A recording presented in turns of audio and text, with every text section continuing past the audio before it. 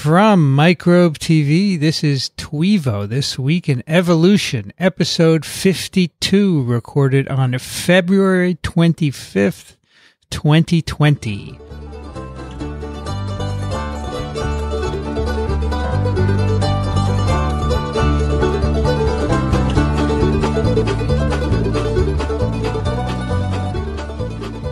I'm Vincent Racaniello, and you're listening to the podcast on the biology behind what makes us tick. Joining me today from Salt Lake City, Utah, Nels Elde.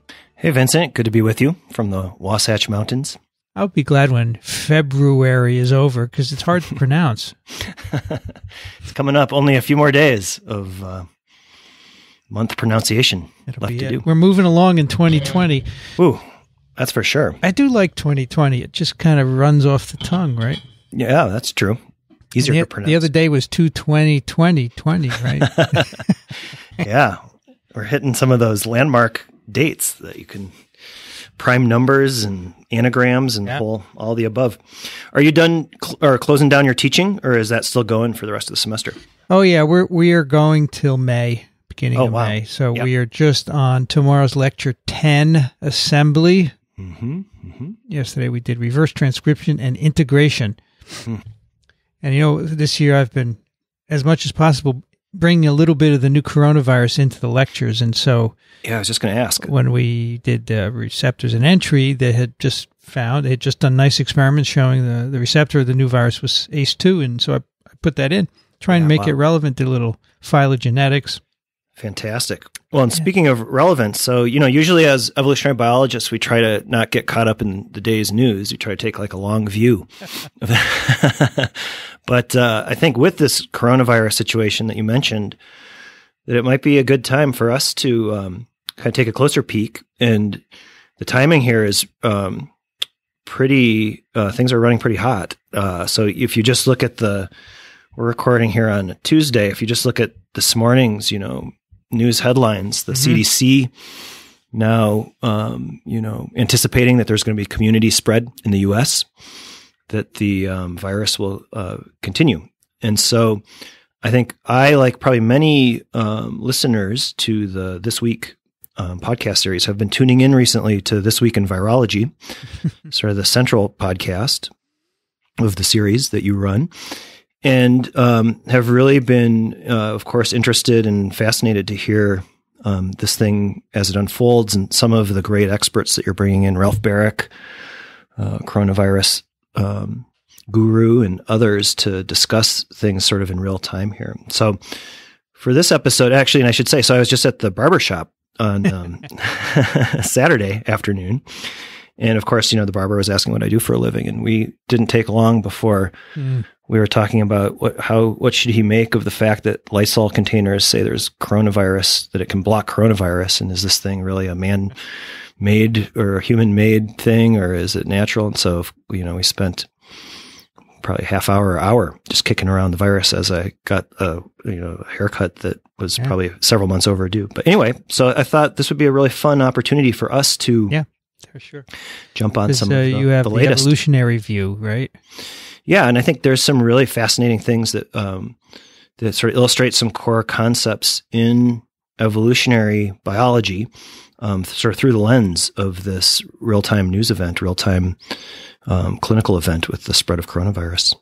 So we have been talking a lot on TWiEVO about the China outbreak, which has now hit like high 70,000s. And today, there's this wonderful Johns Hopkins website. Do you know about that, Nels? You must, right?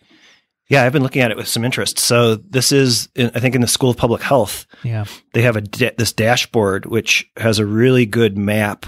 When you pull it up, focused in China. And I should just maybe mention too, for our listeners, if you aren't already listening to TWiEVO, the last several weeks episodes, and I'm anticipating you'll probably be continuing this for a while.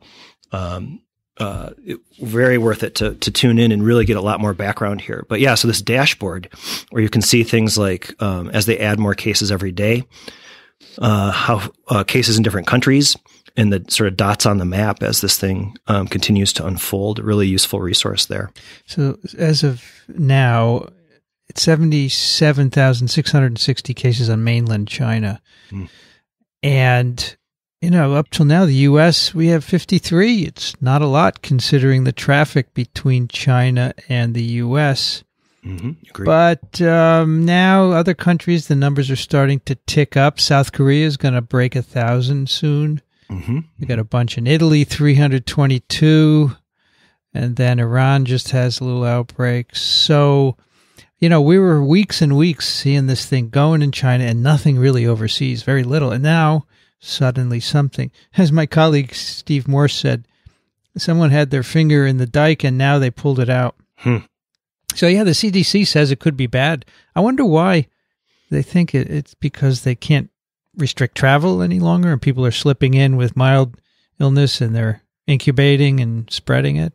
Yeah, no, good question. I mean, I would obviously not sort of my background or cup of tea, but in the epidemiology circles, whether those patterns that you mentioned in South Korea and in Iran and in Italy, just seeing maybe 3 independent sort of cases where it starts to undergo community spread, whether that's enough of a pattern to start feeling like, okay, as folks are, moving around with some real restrictions. And it sounds like, the current thinking for the outbreak in China is that things might be cooling down. And in fact, when you go to that dashboard that you mentioned, right, that things are actually starting to level out. It is. Yeah. Yep. And so, but even on that graph, if you look at international, it's not much. However, if you go to the daily increase, it's starting to, well, you can't see the international on the daily increase. They only have the actual totals, but the daily international, aside from China, is very low, but it's mounting, and China's peaked.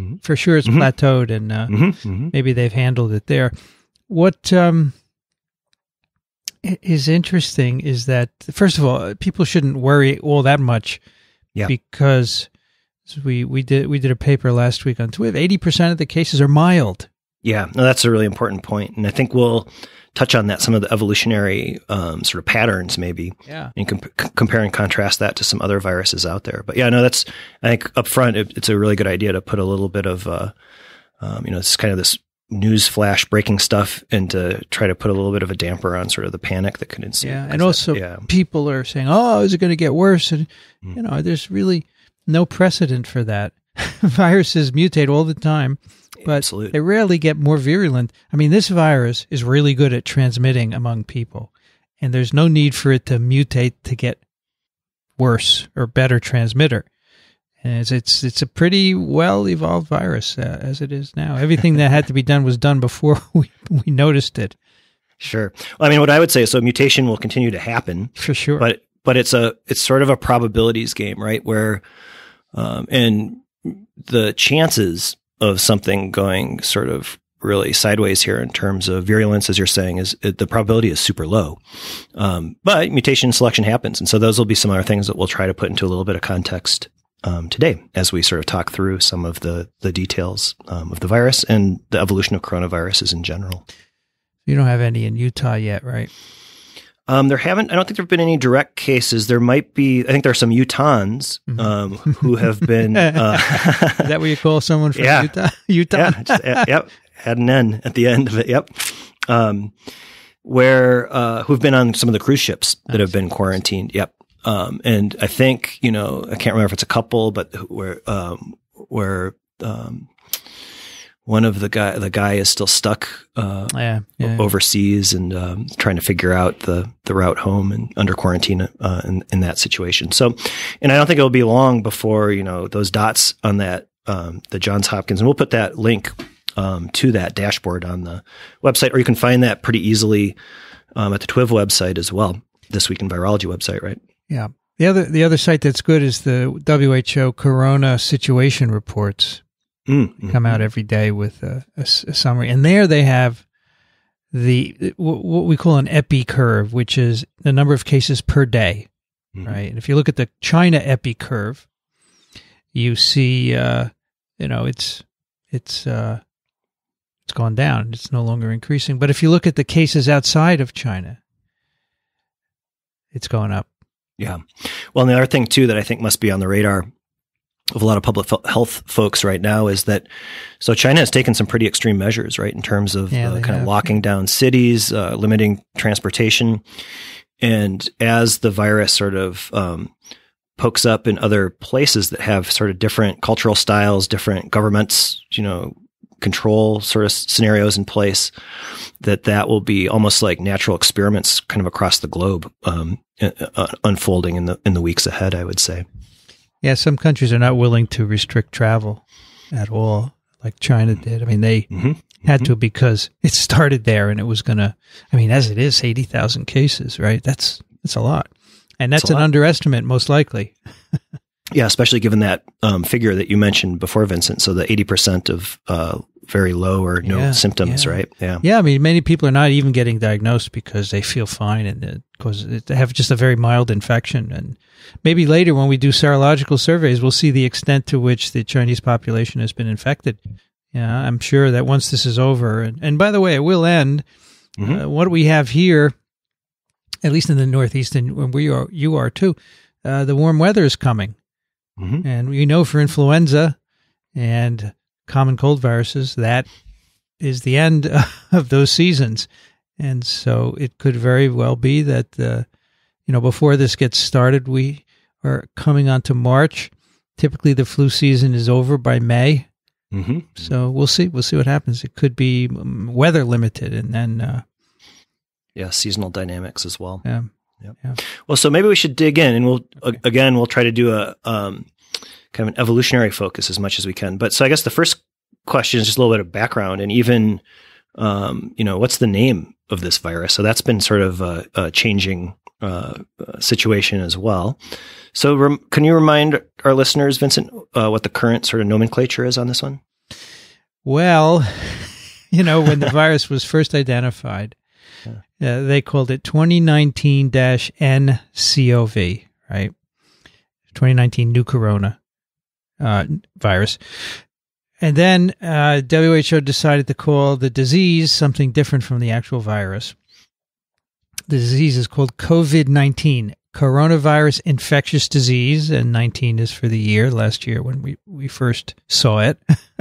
However, they decided that the name should be SARS-CoV-2 of the virus itself. So the virus and the disease have two different names, which is a little weird because SARS coronavirus, the one that came out in 2003, it's just SARS is the disease, severe acute respiratory syndrome, and it's embedded in the name of the virus, which I think is perfect, right?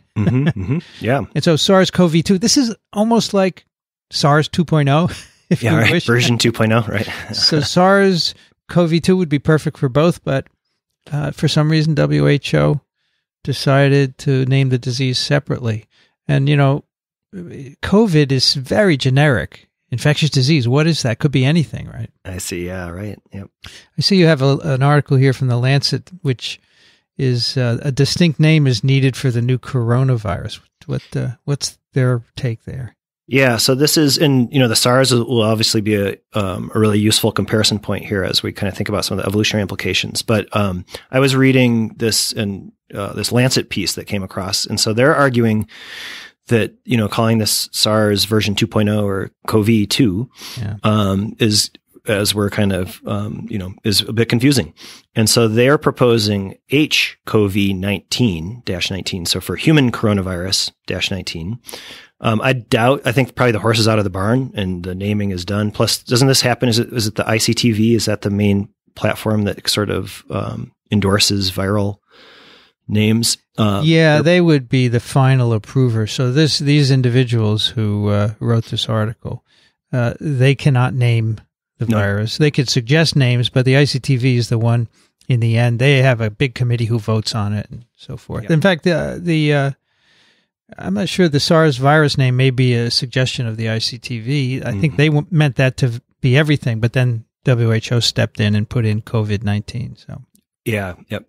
So anyway, the point of in this Lancet piece, and we'll put up the link, is that human coronavirus 19. So first of all, it links it to the disease, the COVID-19. So they both end in 19, which links it by the date. And then, as we'll discuss in a bit more detail, this currently circulating coronavirus is quite a bit different than SARS. And so the SARS coronavirus 1. And so perhaps even from a sort of like a biological standpoint, that could kind of, be a confusing direct link as well. And so HCoV was their suggestion. I think it's probably too late, but that was, to me at least, seemed like a reasonable alternate suggestion. Well, it's my understanding that the name is not finalized yet. Oh, I see. Yep. So, but ICTV will take a while to finalize. Come to it. Yep. That'll be interesting to see. Stay tuned. But in the meanwhile, we know, it is different from SARS in many aspects. And I think ICTV will take that into consideration. Yeah, that'll be interesting to see.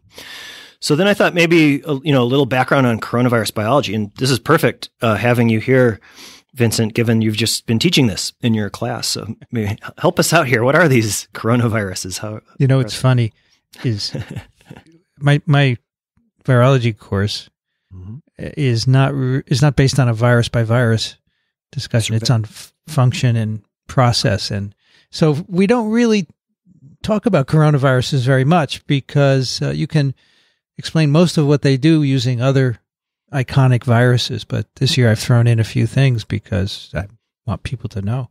Mm-hmm. A coronavirus, well, first thing, the corona doesn't have anything to do with the beer. Yeah. It has to do with when these viruses were first seen, which isn't too long ago. The first coronas were very mild, causing upper respiratory tract viruses like common colds. And there are a couple of those, and they have weird names that if you don't like the names of the current coronas, you won't like any of those. But they have, when they first saw them in an electron microscope, it was an envelope virus, and they have glycoproteins in the envelope, and it kind of looked like the corona of the sun. And so I think corona means something in Latin too, right? Yeah, crown. Crown. That looks like a crown. That's another way. I've heard both stories. So the crown is one naming, and the other is the corona of the sun. But if you look at the EMs, they do kind of look crown-like, but a crown isn't circular, right? It's different. So yeah, right. That's where coronavirus comes from. Okay, yeah. And it's a family. So Coronaviridae is a family of similar viruses. There are viruses of other animals that are related and are taxonomically in an order, basically, of a collection of families. But many other animals get coronavirus infections. So they're envelope viruses. They have an RNA genome, and it's unusual because it's very long. It has the longest known RNA genome. Yeah, wow. The coronas go from 27 to 34 kb. The current one, the new one, is 29,000 bases and change. But the coronaviruses, they're not coronas, they're nidoviruses, which is a related family in the same order, can be up to 44 kb. They have been found in mollusks and in what's the other organism that they've been? Mollusks and worms in C. elegans, I believe. Yeah. Interesting. Kind of the super tankers of the RNA viruses. Really big. Sense, and yeah. So along with that, so they're positive stranded, which means that the genome is translated directly in the cell. So there's no RNA polymerase in the particle, although one has to be synthesized in the cell in order to make more genomes. But the genomes are unusual in that they're coated with a nucleocapsid protein. And typically plus-strand RNA genomes are not. There are two exceptions, the coronaviruses and the retroviruses. And the retroviruses, they're also unusual because they have an enzyme in the particle, reverse transcriptase. And the coronas just have a protein, probably because it's so big, and I think it stabilizes the genome physically. I see. And that potentially allows to get to that large genome size to maintain it. Yeah, I think that's part of it. The other is that these viral genomes encode a proofreading enzyme. Right. Which is unique among RNA viruses, really. And it corrects errors. Most RNA-dependent RNA polymerases do not have any correction function as DNA-dependent DNA polymerases do. And the idea is that these coronavirus and related virus genomes can get so big because they encoded an error-correcting protein. If you take that out of the genome, which you can do by engineering, the viruses go into mutational decline. Yeah, interesting. Yeah. Yeah, so I guess compared to other RNA viruses then, is the point mutation rate lower in coronaviruses because they have that proofreading capacity? I think it's on the same order. Just because it's longer that you would need to have more proofreading to avoid the decline. 1 in 10,000 to 100,000 base is a typical RNA polymerase error rate. And I think the genome size is limited with that. So this one can go above that with that rate because of the error correction. Yeah. Gotcha. Yep. Yeah, and it raises interesting point, that mutational decay. So this notion that for viruses that there's this sort of threshold between where mutation rates are generally high enough that as a population, you're generating this mutational diversity, and that might lead to the ability to spread or to deal with the immune systems of hosts, reservoir hosts, or new hosts.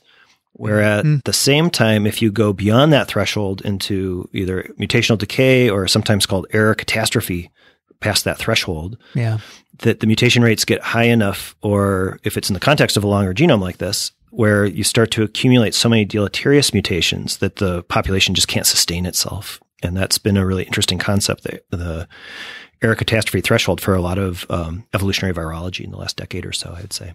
Yeah. Yeah, and then people would like to make drugs that make viruses mutate even more and wipe themselves out, right? Mm-hmm, mm-hmm. That's right. So certainly point mutations going on here, but what's known for coronaviruses about other mutational mechanisms, sort of the fuel of evolution potentially? So things like recombination, insertion, deletion, what's known about that?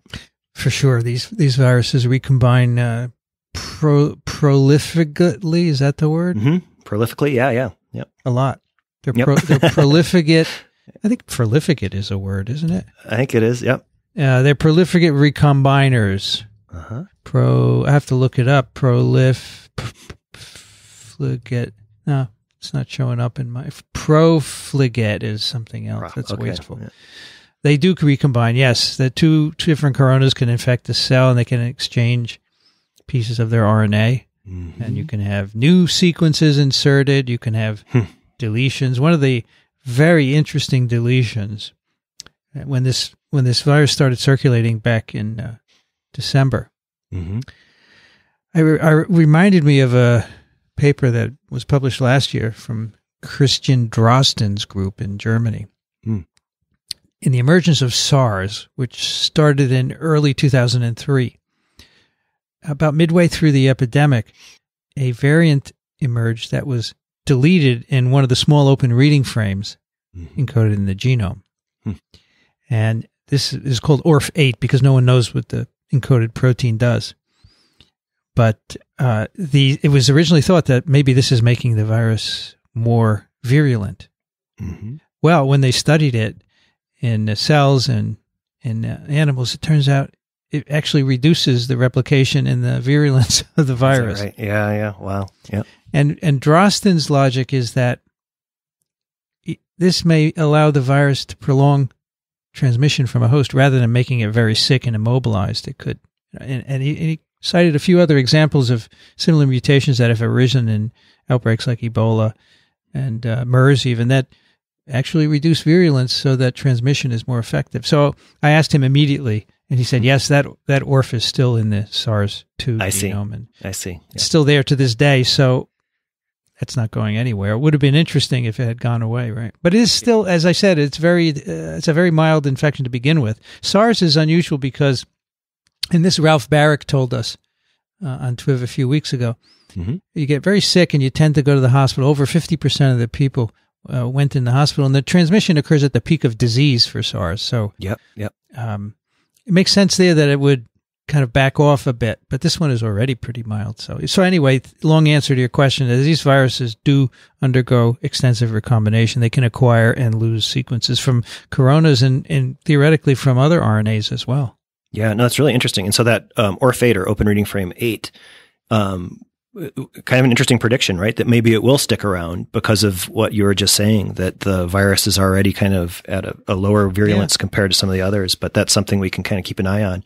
And one of the really interesting things, and we'll get kind of into the weeds a little bit more about this in a few minutes, but so, the monitoring that's going on here in this kind of new era of molecular epidemiology and real-time genome sequencing really gives us a peek under the hood of these viruses in a way that is pretty, exciting and fascinating to be able to, as we, learn about the biology of it, to actually see in real time how the virus might behave in terms of mutation and selection. So, So anyway, so getting back to the corona and those spikes. So I was just looking at an image, an EM electron micrograph of that, and I can see the point. So the spikes are really dramatic, sticking out from the surface of the virus. And so maybe let's fill in some details here. What is the spike protein? What does it do? Well, the spike is a name we give proteins in viral membranes. The viral membrane is always coming from the host cell, and if it didn't have any proteins in it, it wouldn't be able to do anything, most likely. Not very efficiently anyway. So virus genomes encode proteins that are stuck in the envelope or membrane, and we call them spikes because when we first looked at them in the electron microscope, they kind of looked like spikes. And, I think among the first viruses was influenza virus, where it really looks spiky. The coronas are different because they have more of a globular head, right? It gives you that striking crown-like look. Yeah. So that's what the spike is. It's a viral protein, and this is really important for attaching to host cells. I see. In fact, that it contains what we call the receptor binding domain. It's actually a domain of the protein which you can separate from the rest of the spike, and it will bind the receptor. And this is really important for infecting, and so it determines the host range, what kind of animals the viruses are going to infect. So a lot of work has circled around these spike glycoproteins. So this is sort of the front lines in a sense of as the virus is out in the environment, potentially finding a new place to attach, fuse, and then even eventually replicate. So this will determine whether the coronavirus remains in a bat or if it can infect a different kind of cell. And in a way, a lot of this is random. As you said before, the genome is mutating, and so just randomly spikes will arise that have potentially can bind a different receptor. And of course, if they stay in bats, nothing happens. But if they should encounter a human, they might be able to infect them. Yeah, and almost every point of contact maybe is like a new experiment in a sense, right? You're drawing from these viruses in general travel in pretty large packs, and so you have at the population level the potential to have all of this diversification, as you mentioned on the spike in particular, that then could mean the difference between making that recognition of a receptor on a potential new host cell. Yeah, for sure. And so the thing about bats, in every country, they're full of viruses of all different sorts. There's something unique about them in that they're able to tolerate, without being ill, a lot of different viruses. So they are big sources. And, at one point in human evolution, we didn't encounter bats all that much, I guess. And if we did, I'm sure some hunter-gatherer societies, tried to eat them. But they were small. They were 100 people in a group. And if so, they got a virus from a bat that didn't go very far. And there were no newspapers or internet to report it. But today we have billions of people on the planet and a lot of contact with bats, not just in China, but, other countries. And so we get their viruses. We do get other animal viruses. We get... we get viruses from camels, MERS, corona. We get viruses from mice, hantaviruses. There are many others, but the bats have more. I think Lin Fa Wang said this at ASV last year. Bats harbor more viruses than any other species on the planet. Yeah, it's interesting. And then, again, maybe from an evolutionary perspective, thinking about just the evolutionary distance between bats and humans. So we share a common ancestor as mammals, but it's a pretty distant, common ancestry. And so that somehow alternate hypothesis, or maybe not mutually exclusive, but another hypothesis for why bats have kind of become the ground zero for a lot of virus spillover events. Are we just, or have our immune systems diverged to a point where there's this sort of ability for the viruses still to be close enough that they might recognize something in common about the receptors on our cells, but still different enough that the viruses, as they move or potentially spill over, actually have a pretty drastic clinical phenotype? They're not matched for the human host compared to the bat host. And how much of that then leads to the virulence you see or the really severe symptoms? Yeah, that's a good point, because the physiology of bats and humans are very different, because they fly and they have to deal with the oxidative radicals made by flying. Mm-hmm. And I think that's partly why, the thought is that that's partly why they can tolerate virus infections. And so when we acquire one of their viruses, initially it's rather severe because, well, first of all, we have no immunity to it whatsoever, right? But also it hasn't had time to adapt. So if you look at the common cold-causing coronaviruses, which came into humans a long time ago, many of them from bats, they're mild, and maybe they weren't when they first started, or Yeah. So this one is pretty mild, but 20% of infections are serious, and it could be that in, I don't know, a few thousand years, they'll all be mild. Nobody pays attention to the other coronaviruses because they are just completely benign. Yeah, exactly. Right? Yep. No, and I think that's one of the bigger points, actually, of thinking about this kind of from a little more of an evolutionary perspective, is how much of this is, it's all the things that we don't see that are sort of the important details or the context for kind of thinking about this. Yeah. And so, those exact points. So one more thing, Nels, is that, so the key here is that this virus is now transmitting human to human very efficiently, right? Ebola never does that. Ebola virus goes, the biggest was 20,000 people in West Africa. It was highly unusual for a variety of reasons, but most Ebola chains of infection are really short.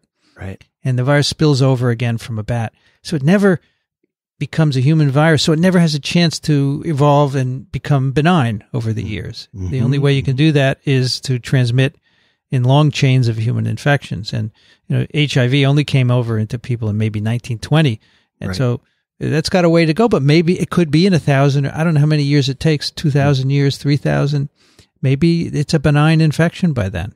Who knows? No, interesting thought experiment. And depending on how many, as these sort of coronavirus exposures continue from other coronaviruses, right? The reservoir that's becoming increasingly clear in bat populations, I think that's a really interesting question. Well, lots of people are studying that, as you know. Absolutely. They go into bats caves and sample them for viruses, not just in China, but in Africa and Asia, because each continent has its own collection of bats and their viruses. And, those here in New York City, there's an organization called the EcoHealth Alliance, and Peter Daszak is the head of that. And they fund expeditions in China that have found some of these bat SARS-like coronaviruses, and one of them is the closest to the current virus in terms of genome sequence. Yeah, wow. Yep. Nels, would you go in an expedition and collect bats and sample them? Yeah, I would. Actually, we're not thinking about viruses of bats, but I think I've told you maybe offline a few times, we are getting more interested in bat microbiology. Stay tuned. I think in a few weeks, we might go on record on the bioarchive with sort of our first foray into thinking about some bat interactions with infectious microbes that will take us into the bacterial world. So obviously not nearly as kind of in the news or of concern to folks, but I think bats are a fascinating system kind of for the reasons we've already been discussing. But so Vincent, we've been talking a little bit about receptors sort of in general for virus kind of moving between hosts, et cetera. But what are some of the specifics here in terms of the viruses at play, the receptors at play for SARS coronavirus 2? Well, the receptor for the original SARS coronavirus is a cell surface protein called angiotensin converting enzyme 2. Mm-hmm. And it's an enzyme. Which is unusual for a virus receptor. I don't know a lot that are actually enzymes, and I don't know that the enzymatic activity has a lot to do, because I'm pretty sure the virus spike binds at a place away from the active site. Mm-hmm. But it's interesting because MERS coronavirus, the receptor is dipeptidyl peptidase 4, which is another cell surface enzyme. So there's something about cell surface enzymes that is attractive to these viruses. So the new human corona, very early on in January, was shown to also bind ACE2 and get in cells via that interaction. Okay. In fact, the first paper where they described the isolation of virus and the total genome sequence came out of the Wuhan laboratory. Beautiful paper. They got some aspirate from a patient. They isolated virus and sequenced the entire genome. And then they took the virus and they threw it on cells that initially did not have ACE2, and then they introduced ACE2 of different species into those cells. I think they did human and bat and rodent and others. I can't remember. But the human and the bat ACE2 bound and brought in the new coronavirus, but the rodent did not. Yeah, interesting. Yeah. Which would mean that you can't just infect mice and have a model, right? You got to do something else. So you have to change it. Yeah. Yep. So, and this is Zhengli Shi's lab, right, over in Wuhan. And and it's not her first rodeo when it comes to coronaviruses. So I was doing a little bit of background here and found a really cool paper from a couple of years ago in PLOS Pathogens. So this is exactly what you were describing a few minutes ago. So as folks are kind of sampling bats in the environment, doing swabs, both I think kind of respiratory swabs, so in the back of the throat, and then also kind of fecal swabs, all of these samples and pulling out a massive diversity of coronaviruses, I think into the hundreds. And so in this paper from the Shi lab, they start to do some sequence comparisons, right? And actually highlight the spike gene as the place where you see the most diversity, genetic diversity across the entire genome. And I think what's cool about this from an evolutionary standpoint is so other work, one of our sort of science buddies, Sarah Sawyer at Colorado, a few years ago, she had a cool paper in, I think, Journal of Virology. This is with Anne Dimogenes, who is a former postdoc in Sarah's lab. Sarah, by the way, has been on TWiEVO, episode 5. We were talking about bats, but with Ebola virus. And Kartik Chandran, a friend from Albert Einstein, was in on that conversation as well. A cool study, collaboration they had.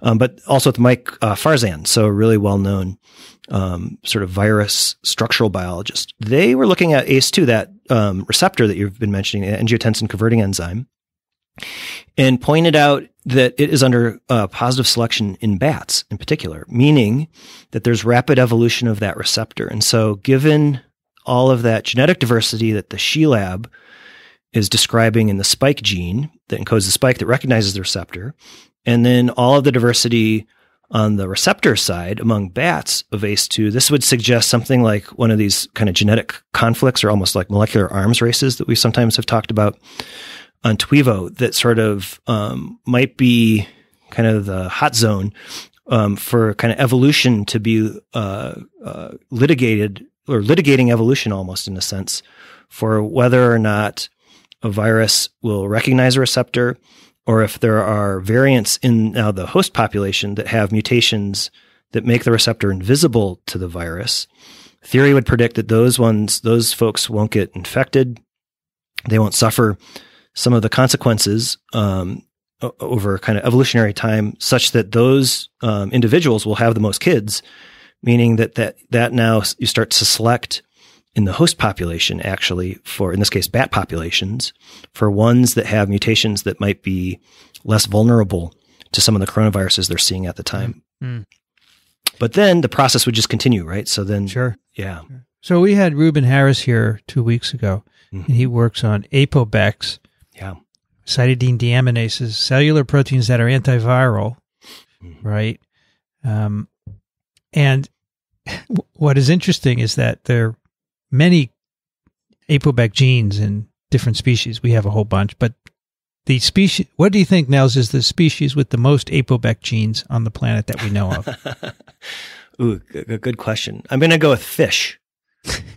No, bats. Oh, bats. Okay, there we go. Yeah. Now, what's interesting there is that apobecs are very active against retroviruses because they have a DNA intermediate, right? Yep. And the enzyme traditionally is known to work on DNA, and they work against herpes viruses of different sorts. So this, having a lot of apobecs in bats would imply that and since bats have mostly RNA viruses in them, would imply that they're also working against RNA viruses as well. So they've expanded over the years in number, the ApoBec genes, in response to, assaults from RNA viruses. Yeah, really interesting. And that's actually potentially two forms of sort of evolutionary mechanism. So one is like the massive duplication of a gene family, and then special like kind of new functions or specialization, as you're outlining there. And then another cool thing about the ApoBec, so certainly among primates, and this is also work that Sarah Sawyer was doing as a postdoc in Harmeet Mullick's lab, was some of the first observations of positive selection or recurrent positive selection, these kind of arms race scenarios among the ApoBecs. And in that case, we think it's because the viruses encode sort of outright inhibitors of the ApoBecs. And so that kind of sets off this cat and mouse game to avoid the inhibitor on the host in sort of a similar evolutionary scenario. Now, is the ACE2 positive selection in bats, is that at coronavirus spike binding residues? It is, yeah. And so that was the cool thing about that paper from Anne, Mike, and Sarah from a few years ago. Worth checking out in Journal of Virology.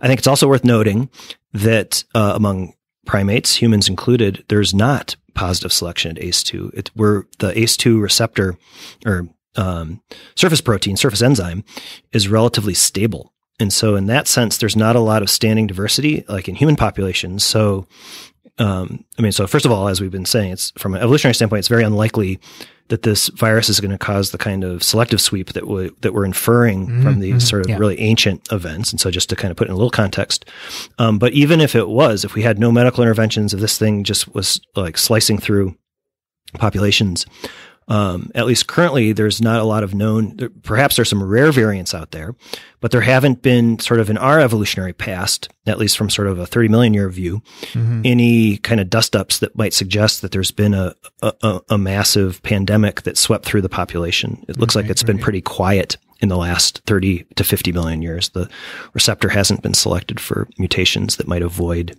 past conflicts with coronaviruses or similar ancient viruses. And I would say, given the really not severe nature of coronaviruses in humans, that it's not likely that they're going to positively select certain genotypes, right? No, yeah, that's right. And in fact, I'd say in some ways, since kind of medical interventions have come online in the last couple of 100 years, the human population, we've sort of put our finger on the scale of sort of the old style of these kind of arms races where basically, the viruses would just run through populations until they sort of burn themselves out.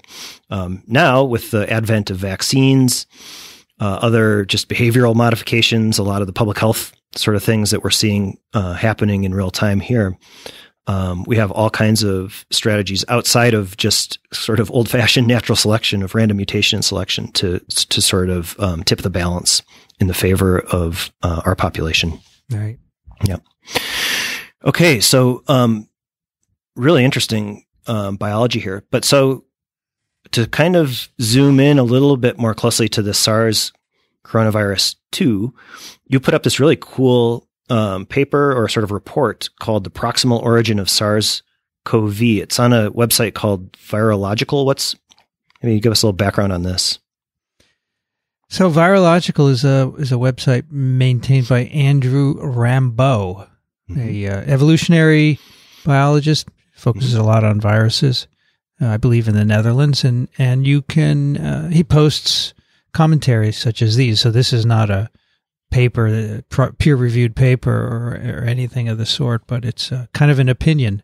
And he has other. He also hosts a lot of the data. You can see real-time sequencing results at a website, which is basically his doing. Yep. And there are other papers there as well looking at the data. So this proximal origin was a commentary put up 2 weeks ago, I guess, about where the virus came from, because there was a lot of discussion in the not just in non-scientists, but scientists also were wondering, is it possible that this came out of a lab? And so they put this together to kind of dispel those hypotheses. Yeah. Yeah. I was mentioning, so when I was at the barber shop this last weekend, that topic came up where the guy who was cutting my hair said he'd read something online or heard, a podcast about the bottles of Lysol said that they're effective against coronavirus, and that was sort of disturbing because it's like, well, how did they know if this thing just happened a couple weeks ago? Right. As if there was some conspiracy here where Lysol was in with sort of some, villains, super villains or something to cause this thing. And, so we had a really fun conversation and, kind of high level conversation about the fact that SARS is also coronavirus. And so this has been on the radar. That's probably, like the first recent incursion, before those sort of formative events. I think it was back in the 1950s. There were some other coronaviruses that sort of smoldered up or kind of founded the field. But anyway, that idea that this is a natural, emerging virus versus something that, mad scientists have been developing in the laboratory. And so, so the lead author here on this kind of short note, research note, is Christian Anderson, who's at the Scripps Institute in San Diego. I met Christian a few years ago in San Diego. We had a beer, a really fun, nice guy, and kind of kicked around some ideas and evolutionary virology a little bit. So he trained in Pardis Sabeti's group at Harvard. It's a really big, great lab, kind of on the forefront of high throughput sequencing, kind of charting virus diversity and evolution in real time. And Christian's been involved in some projects like as Ebola was emerging a few years ago. Lassa virus is another one. He's been involved in some of these real-time studies, kind of molecular epidemiology with West Nile virus as well. And so I think really thoughtful guy who's sort of mixing the epidemiology with the biology and virology in a really great way. Also kind of a dream team. So you mentioned Andrew Rambo, who's runs virological.org, also a co-author. Ian Lipkin, someone from your neighborhood there. Eddie Holmes, who's really a well-known and sort of at the forefront of virus evolution in real time as well. And so kind of, I think as Eddie used to call it, the all-star team of sort of real-time virus evolution. And so what's interesting here, right, is they focused on, so to get at that question of, is this a natural virus? They just do some sequence comparisons as these things are coming off of the clinical samples as people are very quickly going from a clinical case to a virus genome, which then you can kind of compare and contrast to virologists in real time doing, some real wet bench work in terms of binding assays, cell infections to try to put together a picture of what's going on here. And so I guess they focused on the spike gene sequence, so that really rapidly evolving part of the genome that was already known from some of the work from the She Lab and others for coronaviruses. And then they note that in binding assays to human ACE2 receptor, that so that there's this receptor binding domain, and there's a great figure here, figure 1, that actually zooms in. So it shows kind of the map of the whole virus from nucleotide 1 to about 29,000, just like you were saying a few minutes ago. And then you can kind of zoom into the spike gene, which is just near the end of the genome, runs for about 2,000 base pairs, maybe 3,000 base pairs actually. And then zoom in again at the receptor binding domain. And so this is just maybe, 150 nucleotides, so the codons that encode the amino acids. And then they're doing a 5-way comparison or 6-way comparison between the SARS coronavirus 2, some of the bat coronaviruses. And remind us, Vincent, so there's these bat viruses look almost identical. Is that true to this one that's circulating in human? How does that look? So there's one bat isolate from 2013. Okay. From a cave in Yunnan, and that genome is 96% identical to the SARS-CoV-2. So it is the closest virus to the currently circulating human virus, much closer than SARS isolates from 2003. And the interesting thing there is that when the authors in Wuhan originally isolated virus from the first patients and they sequenced it, they blasted it against all the known sequences. And they pulled out a short fragment from a bat genome, but that was incomplete. It was only a small piece of PCR product from that 2013 isolate. So they apparently had some fecal material from the bat still in the freezer, and they sequenced the whole genome from it. Oh, wow. That's cool. Because they did not have that sequence or that virus. And which I always used as a way of saying it couldn't have been made because they didn't have the virus to make the human virus from. But even if they did, it's different enough so that it's not the progenitor of the human virus. Yeah, exactly. Yeah. So we're 6 years away in time. Yes. Different species. And then and this is where I think the, kind of rubber hits the road here. So when you look at that receptor binding domain and they show a stretch of about maybe 100 or 70 amino acids. Mm-hmm. And it's basically a really like all of those amino acids line up with that bat coronavirus, except in they point out 6 boxes. So these are the actual amino acids that make contact with ACE2, right? And here, 5 out of 6 are actually different substitutions. Mm-hmm. And so that's sort of what undergirds your point that this, is sort of new on the biological scene in a sense. Right. Those 5 of 6 on the human virus are different from the bat.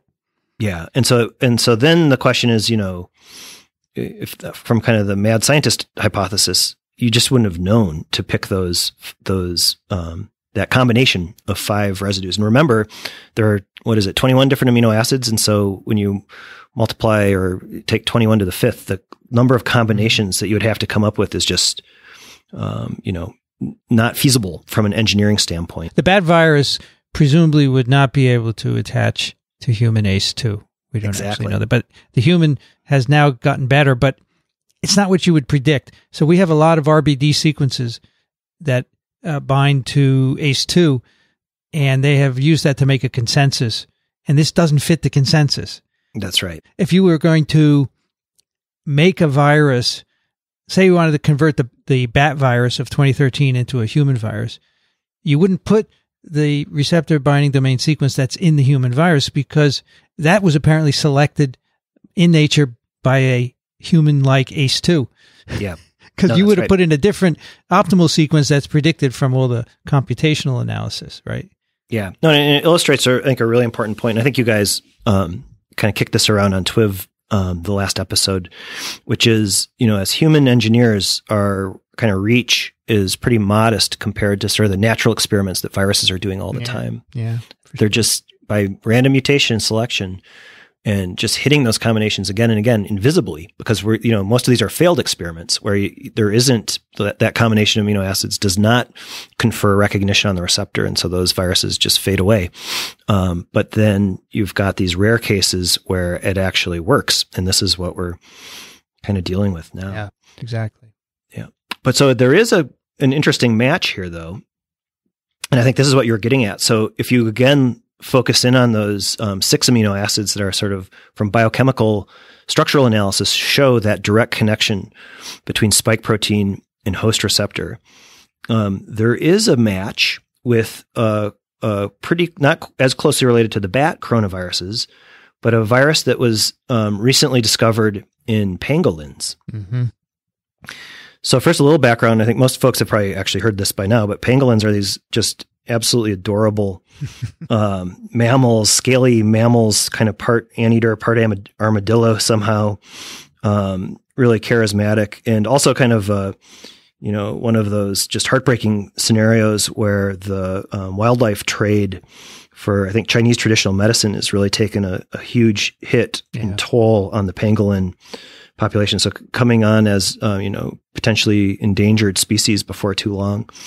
But this was really kind of, and sort of came up a few weeks ago. And I think this sort of helps to put it into some context, but this idea that this could, and this is, correct me if I'm wrong, but I think a lot of the coronaviruses over the last, the big ones, so MERS and SARS over the last 15 or 20 years have had this, proposed kind of host progression where you go from a bat virus, and that's very consistent with the similarity to all of the recently sampled coronaviruses from bats. But then they go through another intermediate host, which for SARS was that civet cats. Is that correct? It seemed to be a civet, yeah. And then for MERS, as I think you just said, the camels. Yeah. And so this kind of immediately put on the radar the possibility that you went from bats, given the really high 96, 97% nucleotide identity across the entire 29,000 plus base pairs, to the pangolin. Now, the pangolin overall coronaviruses that have been sampled, I think, aren't they more like 95% or 94% identical? So they're not as close of a match. Yeah. However, at this location, the receptor binding domain, 6 out of 6. Yeah, it's amazing. Yeah. It's really wild. And then when you actually, I just took a moment to look closer at that alignment, and there's actually 10 out of 10. Mm-hmm. So there, if you compare that to the bat, so there's 6 out of 6 for the binding domain, the specific 6 residues. But then if you just go through the top 3 in this comparison of figure 1, and you ask what's different between the human SARS coronavirus 2 and the bat, the very closest bat, there are 4 more residues that are perfect matches with pangolin, but different from the bat. Mm-hmm. And so I think what that might at least suggest as a viable hypothesis is that there's a recombination event here, that a portion of the virus genome, it would be better perhaps to look at the nucleic acids, which you get 3 characters instead of 1, since there's 3 nucleic acids per codon for 1 amino acid. But if that holds up for the nucleic acids, then you could suggest or propose that a portion of a pangolin coronavirus somehow recombined with a bat coronavirus to give you this pattern where, for 29,000 base pairs, it mostly looks like bat, but in this little stretch, it almost looks exactly like a pangolin. I think you could potentially explain that through recombination. I think, though, it doesn't necessarily have to be the pangolin coronavirus. It could have been another animal, and part of the reason I think that is because the sequences they got were from illegally imported pangolins from Malaysia that they were in the south of China, in Guangzhou, right, which is very far from where this outbreak has occurred. What I think is the key here is that it shows that animals that have human ACE-like 2 can select for this particular RBD sequence that looks like a virus that can infect people, right? Oh, yeah, no, absolute. And so I think to kind of distinguish between these ideas, what would be really useful is a lot more pangolin virus sampling. And so, yeah, and others too, other animals too, right? Agreed. Absolute. No, of course. Yep. And, some folks have said, I think and it's come up that, in some sense, maybe, so the pangolin idea, so certainly because so much of the sequence is different, and we'll talk about some bigger phylogenetic trees in a moment, that was sort of maybe a false alarm for this being a similar transmission scheme. Mm-hmm. And that could be right. So when or where recombination happened, what species it happened, is certainly up in the air. But so, folks are kind of hoping that, well, if the pangolin is the actual intermediate species, if there is one, that then, this will keep people away from pangolins. I mean, right. That would be good. I worry that would be good. I worry, I don't know if it could go the other way too, right? Which is where people are freaked out by pangolins because they're carrying these viruses. Then you start killing them. Yeah. Yeah. That's what it makes me. Well, worry. If you don't smuggle them, they're not going to infect you. Leave them alone, right? Leave them alone. No, that would be an optimistic view. And I think, regardless of viruses, I hope that the pangolins do better, that we do better by the pangolins. But in any case, having more sampling, this is where I would probably prioritize, and I wouldn't be surprised if folks are sort of exploring this more closely. So you'd want to have, a lot more sampling. You'd want to know things like, so in the seafood market, where it's pretty clear that this epidemic emerged back in late December, mid-December, were there actually, what animals were there? Where did those animals come from? And can we start sampling viruses from there to start to get a better picture? For sure. Of now, I remember when our first episode on this virus, Kathy Spindler had a link to an article which showed all the animals that were sold at the Wuhan seafood market that was implicated initially. And I remember one of them was a pangolin, because I looked at it and I've never seen anything like this before. Interesting. Yep. So they did sell them there, and wow. I'm sure they're sampling whatever. I've read that they just, rounded up everything and destroyed it, right? But hopefully someone saved something and can look at it. We'll see. Yeah. I don't know. Yep. No, I'd be curious to know.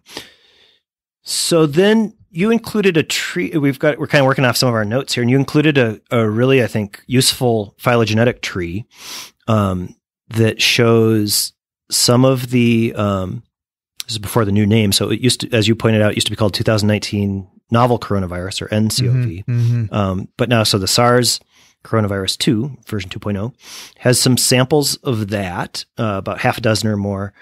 And then it's comparing it to other coronaviruses in some of the samples from bats and pangolins, actually. And so, where is this tree from? Do you remember the source? This is from one of the pangolin. It's a manuscript on bioRxiv. I think there are 5 or 6 pangolin coronavirus manuscripts on bioRxiv.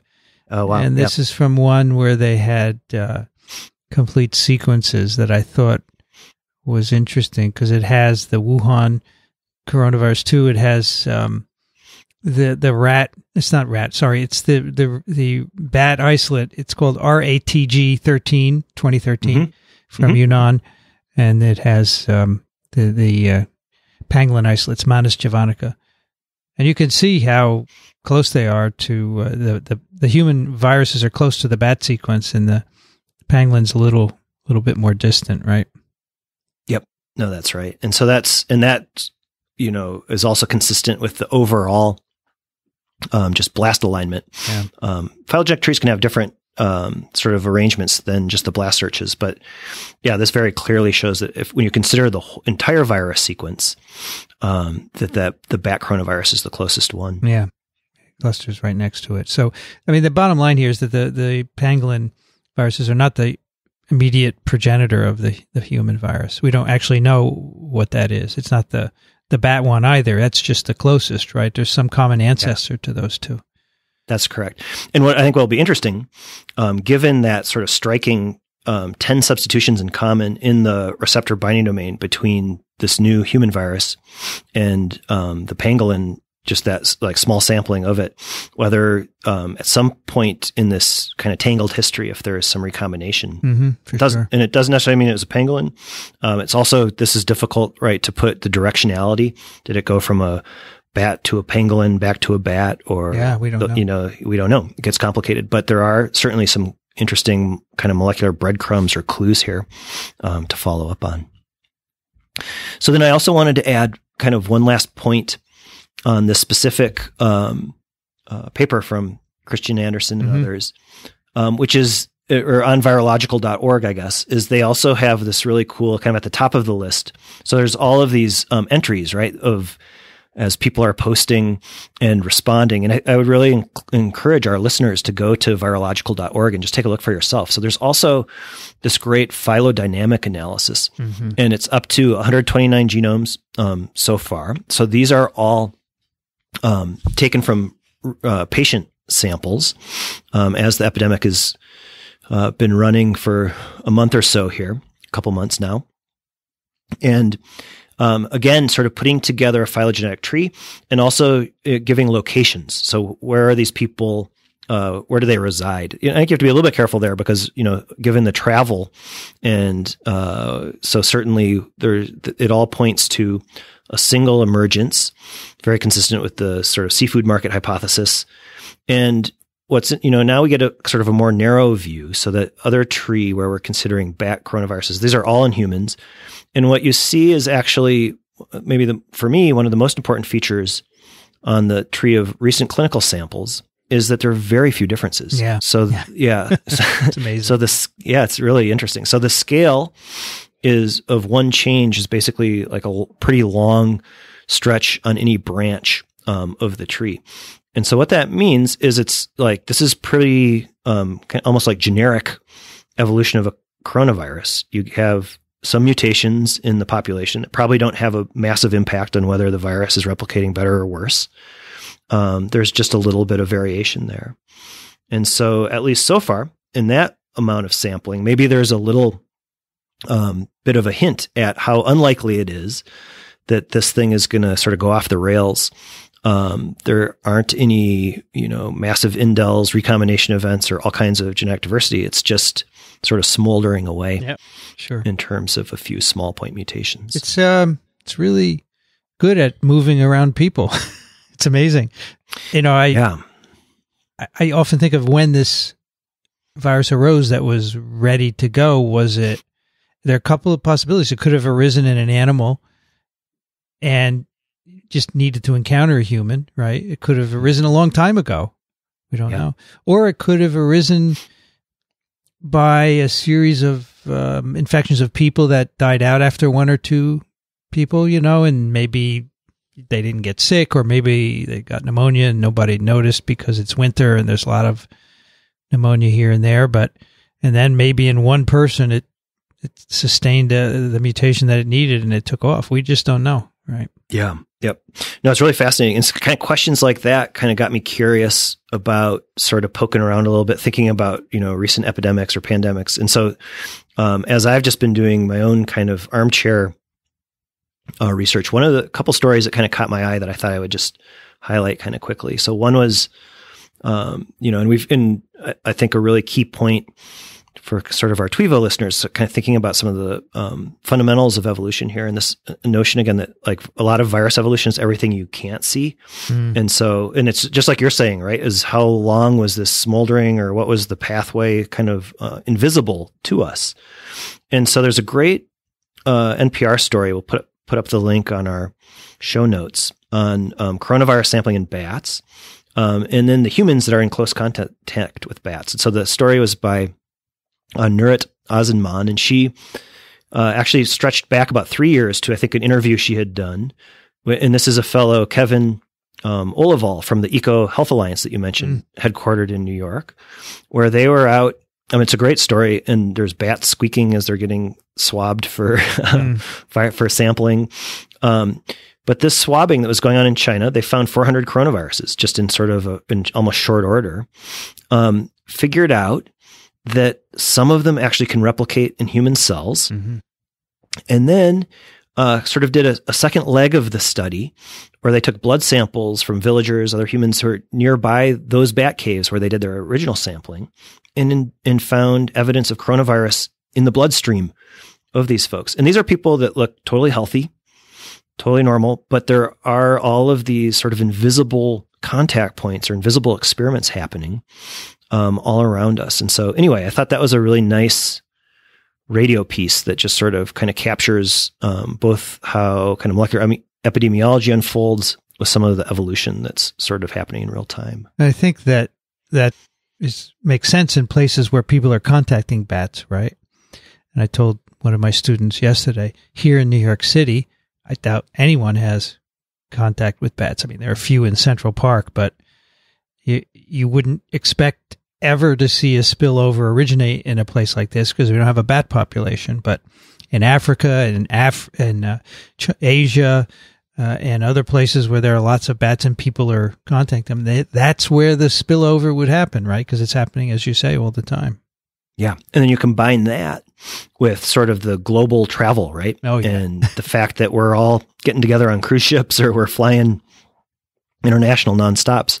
And that's really sort of a game changer in terms of the ability, the possibility of pandemics like this. I think what it also illustrates for me is just that notion of, 400 coronaviruses. So this idea of, and I think very rightly, we can imagine just sort of the early data points that are coming in from China that this will be, obviously a massively consequential epidemic, but there are rates of fatalities relatively low compared to past pandemics, epidemics. Also, if we put this in the context with our, seasonal flu, I think I was just reading the other day that there's already in the U.S. sort of 100 pediatric deaths, and we don't even blink an eyelash compared to, That's right. And so anyway, it'll probably fall into that category of obviously a pretty consequential event, but will probably smolder down or kind of fade out. But since there's so many now, and given that sort of, increasing contacts with humans and wild animals, and then the global sort of connectivity and travel, are we, and maybe what we'll see is an acceleration. So we had SARS 15 years ago, 20 years ago. We had MERS, was that 10 years ago, 5 years ago? And then are we maybe sort of on an increase of new coronaviruses, like that this is now starts happening every couple of years, every year or something like that. And I don't know the answer to that, but I think it's interesting to think about sort of when you step back and look at some of these patterns that are emerging. I just think as the population grows, we invade every corner of the planet. So we have contact with wildlife all the time.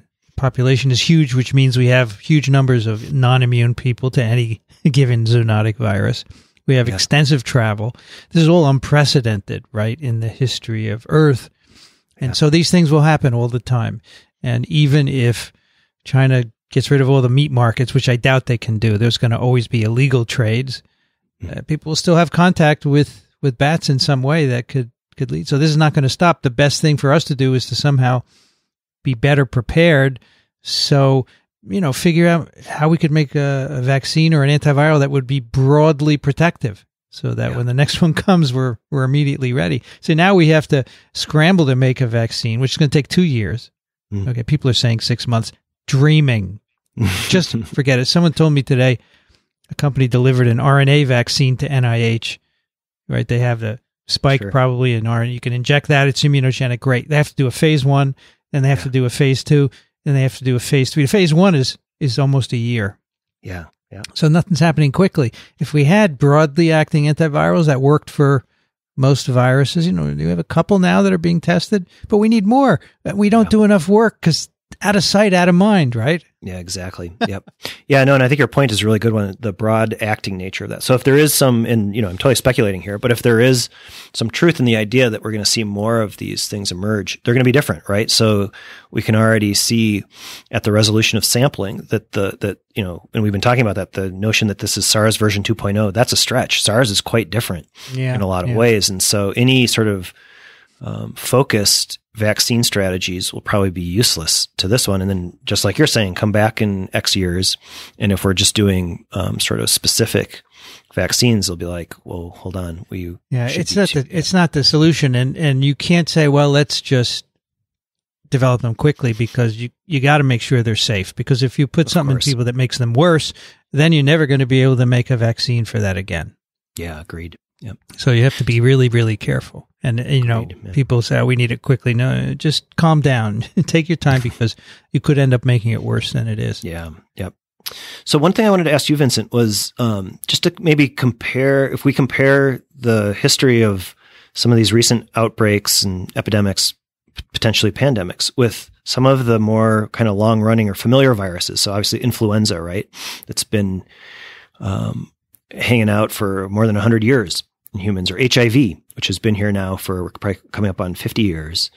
How would you compare those kind of cases of viruses with these emerging ones that sort of make a big splash, but then seem to kind of quickly fade from our attention in a year or two? I'm thinking of Zika virus, even from a couple years ago, SARS, MERS that we've been talking about, West Nile, still circulating to some degree. But how do you think about the SARS coronavirus 2 versus in kind of that framework? Well, I think right now it's spreading, and so we're in a period of uncertainty, and that's what scares people.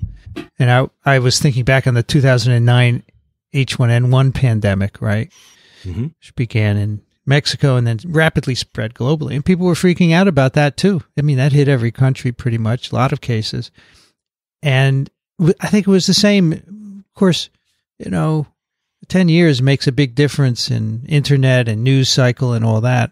So we're accelerated now, but I think people were scared back then, and that's gone. Because that then became a seasonal influenza virus that comes back every year, and we have a vaccine for it, and people don't want to take it. Most people don't take it, right? Yeah. Yep. So I think that is where we are now with this coronavirus. I have a feeling this virus is here to stay. It's infected enough people, either obviously or not obviously, subclinically, that it will probably be circulating all year round at some point in the globe, and it will become a seasonal cold virus.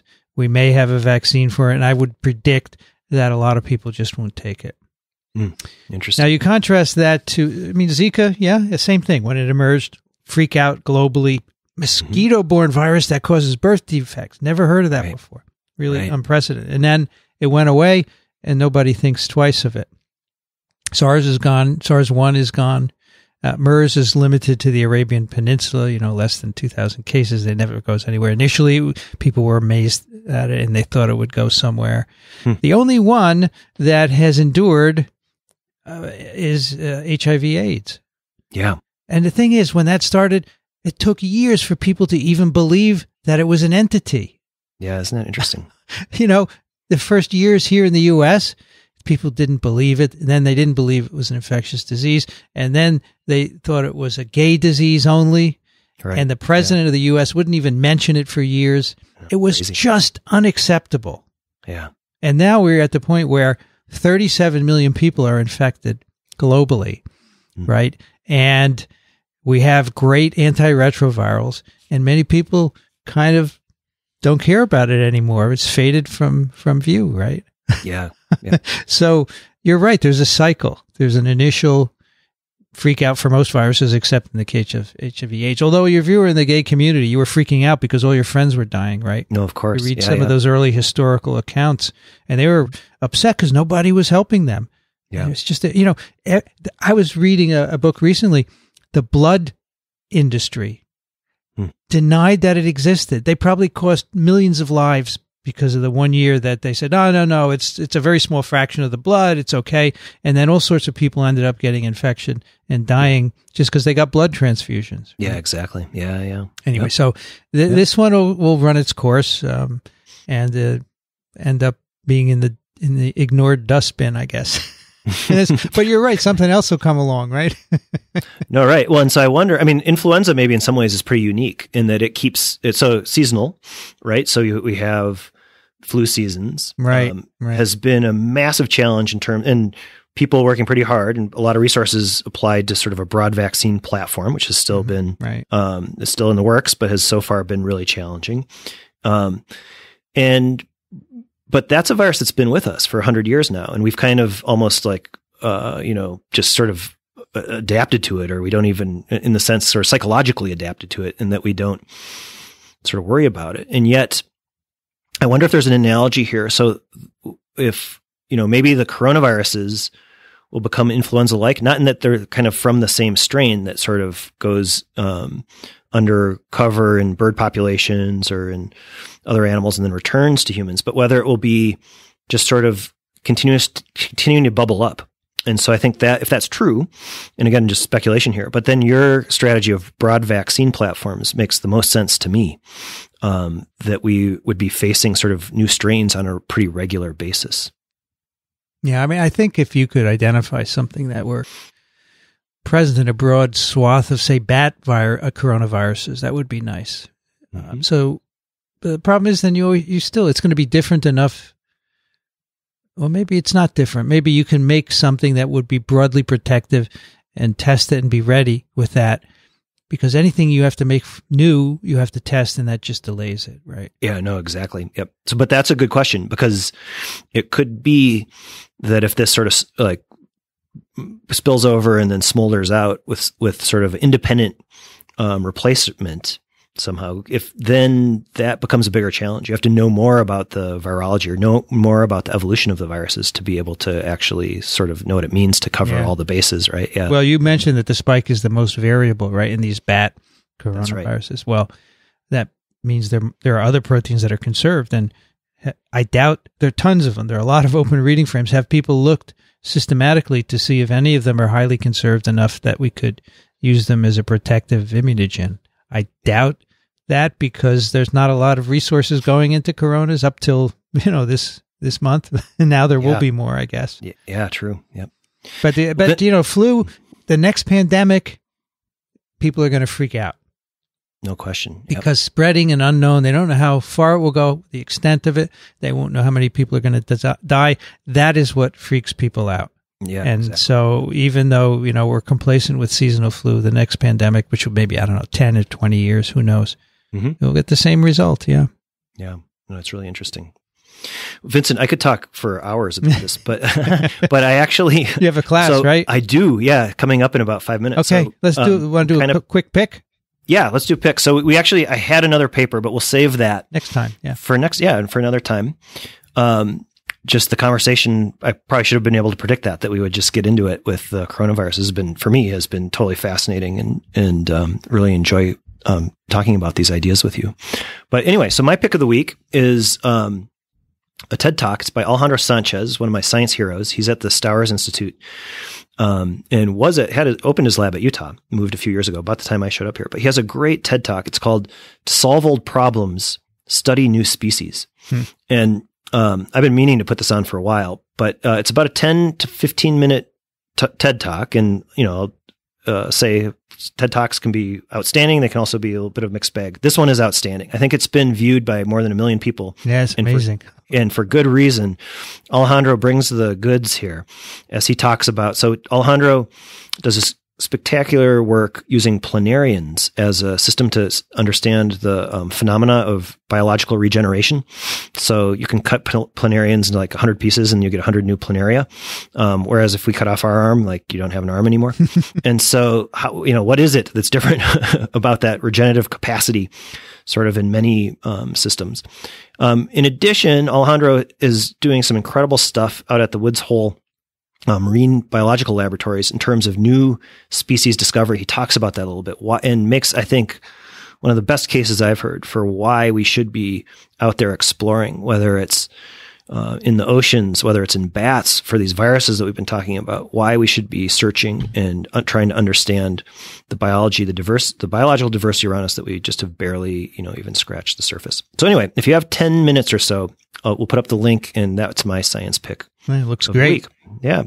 How about you, Vincent? What's your science pick here? So I want to pick the WHO SITREP page for the coronavirus disease this year. Good idea. And we'll put a link because it's kind of long, but they have a SITREP almost every day where they summarize what's going on. And they really have the authoritative information. Now, people have been saying, well, they have what China releases. Well, what else would we have? That's all. But they get it right from China. And so they're not as up to date as, say, the Hopkins site, but they update it daily, and they have a lot of commentary and so forth. So it's really worth your time to go there. Yeah, very cool. Take a look. I also, what's the SIDRAPs? That's this thing that's out of the University of Minnesota. That's right. They're very good also. There. Yeah, they do. Yeah. They do a frequent, I don't know if it's daily, maybe it's a daily summary of what's going on. And you can subscribe to their emails. I get it every day. Yeah. Interesting. Yeah. Yeah. No, there's some good resources out there. Yep. All right. TWiEVO 52. And you can find it on any podcast player. The show notes, if you want to see the links we talk about, microbe.tv/TWiEVO if you like what we do. Go to microbe.tv/contribute. You could give us a little money to help out with our expenses. And we always love to get your questions and comments. TWiEVO at microbe.tv. Nels Elde is available at cellvolution.org and on Twitter as Earlybird. Thanks, Nels. Hey, thank you, Vincent. Great to be joining you from Elde Lab Studios. Really enjoyed today's conversation and looking forward to the ones ahead. I do. I'm Vincent Racaniello. You can find me at virology.ws. Music on TWiEVO is by Trampled by Turtles. You've been listening to This Week in Evolution, the podcast on the biology behind what makes us tick. Thanks for joining us. We'll be back next month. Till then, be curious.